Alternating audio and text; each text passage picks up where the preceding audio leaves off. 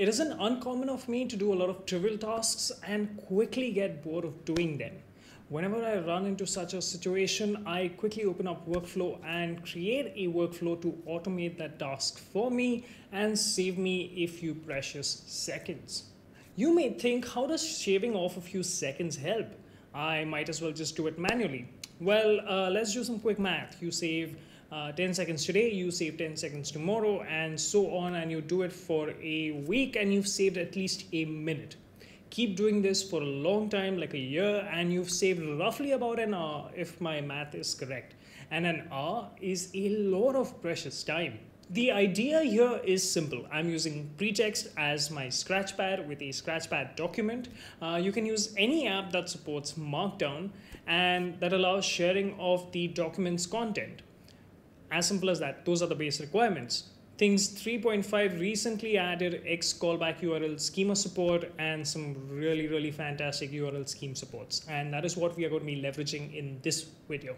I treat my scratchpad document in Pretext as an ephemeral document. What I mean by that is that the contents of this document can be erased at any time by the app itself, the OS, or even me. For all I care, the contents of this document may not be saved at all by anyone during the process. So it can just be there, I'm done, and it's gone. I don't care as long as it does what I need it to do.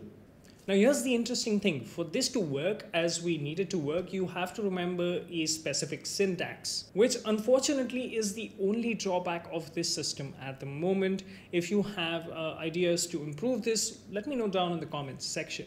However, when you do it often, this is going to become a habit for you, 28 times to be exact, until it became a habit for me. And in this syntax, the list items are the only thing that does not need to change. Everything else is optional. So let me walk you through it. There are two types of to-dos you can create: a main title and sub-items in that, or multiple to-dos.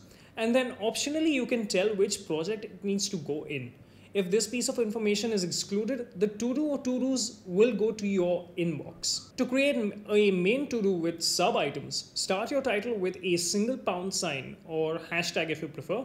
If you do not include this, all list items are treated as individual to-dos. To add this to-do or to-dos to your project, write your project name by prepending it with two £signs. So two £signs followed by the project name. And then simply note down your list. This is where you write down your ideas. All right, now once you're done, you want to go ahead and tap on the share icon, and once the share sheet comes up, you want to click on run workflow. Now the workflow I am referring to in this video, you can find the download link for it in the description below. You can go ahead and download that and have it set up in workflow. And once you tap on run workflow, you want to select this particular workflow, and once it runs, it's going to pass through the information that you're sending it and create to-dos in things accordingly. Now remember that when you do this, the apps will jump across a couple of times and you'll finally end back in workflow. Unfortunately, Pretext does not have a URL scheme for itself, which would have allowed us to launch Pretext. But if that ever gets implemented, I'll update the workflow, and so you're back into Pretext after this whole chain of commands finish. So let me quickly walk you through what happens when you run this particular workflow. It takes the input from our document or selected text and then process it. It first tries to find a main title. If it's found, it is saved inside a variable. It then tries to find a project title. If it is found, it is saved inside a variable. It then processes your list of ideas or points. At this point, it is ready to send the information to things. It constructs a URL based on the information available to it and then calls things with the information. And that's about it. Now, unfortunately, like I mentioned previously, there's no way to call Pretext, so it opens up again. I hope the engineer implements this. It's a very simple thing to implement, and it would save a lot of time for a lot of people who will eventually use this workflow, or just people exploring other workflows using Pretext. And if you now open things, you'll have all your to-dos in that particular project like we said it would. And of course, the skeptics amongst you all are wondering, why not do this manually?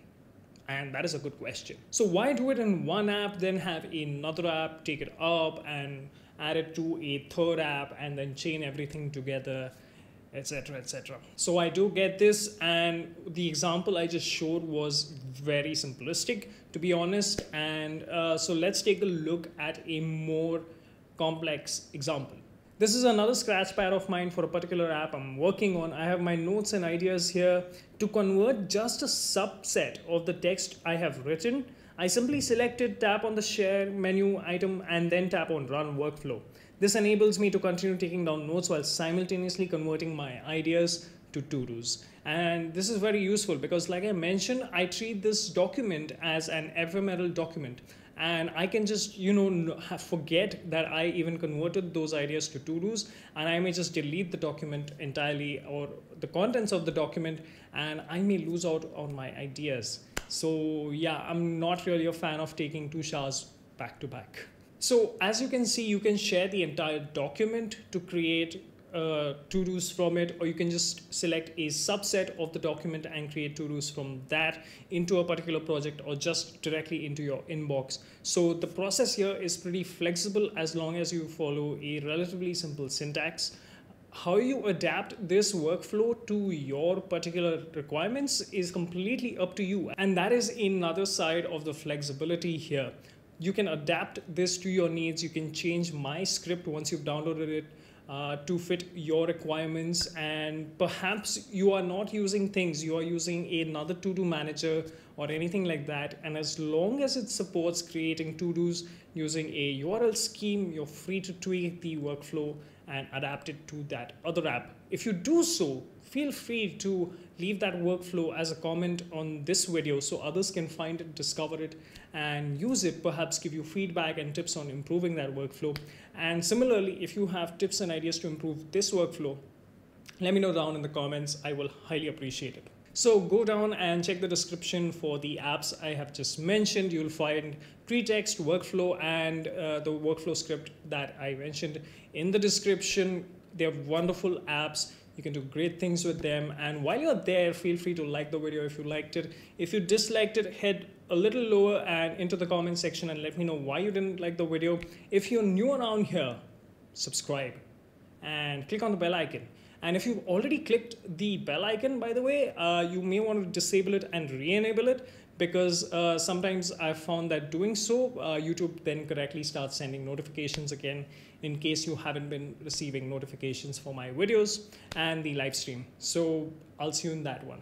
Cheers.